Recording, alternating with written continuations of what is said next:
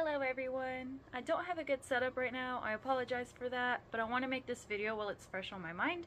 So when I started learning sign language 3 years ago, the videos I started with that I thought were beginner friendly, if you saw my very first video, those are like 5 years and older now, and in the last 3 years there's been so many new channels, which is amazing, but it's also hard to find my beginner friendly content.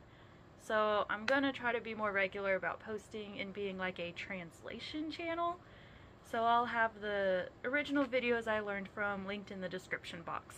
So if you're just starting out with Korean Sign Language, the very first thing you need to do is learn how to spell.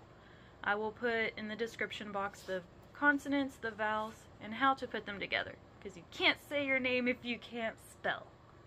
So now that you can say your name, hello, or 안녕하세요, 안녕하세요.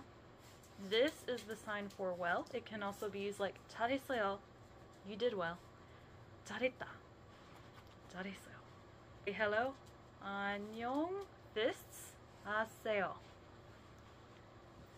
안녕하세요. I, my, me. My name. It's like you're holding a name tag. Name. My name, spell. Okay. So this is to meet, but you can do it person to person, so you and the person you're talking to are meeting. To meet is nice. This in Korean is 반갑다, 두껍다, 기쁘다. It's all your good feeling words. 기쁘다 is for something to make you feel happy. 두껍다 is joyous or enjoyable. And I will put in the description box if you're not familiar. This is also used like 즐거운 holiday 보내세요. Have a happy holiday. And 반갑다 is more like a pleasure, pleased. Because we meet, I am pleased. 만나서 반가워요. So after you learn to spell, it's hello. My name, spell.